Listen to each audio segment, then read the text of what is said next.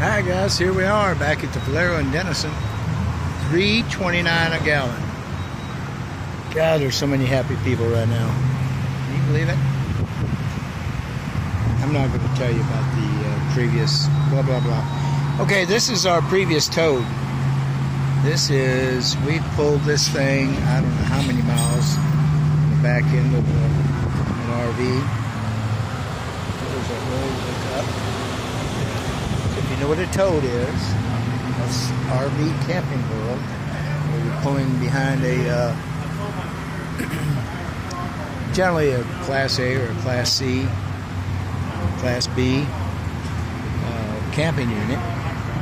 And this is the vehicle that you tow.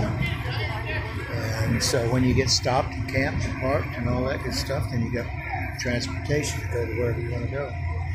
So we've had a lot of fun with this. Been to Louisiana, I don't know how many times, doing the hurricane rescues, that kind of thing.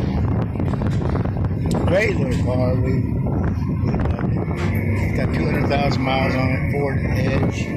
But as most of you know, we are now transferring to a Honda Element. And that's going to be our new toad. So, hey, thanks for watching.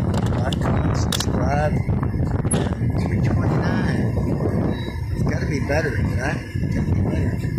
They got people everywhere loading up on the gas here at the Valero in Denison, Texas.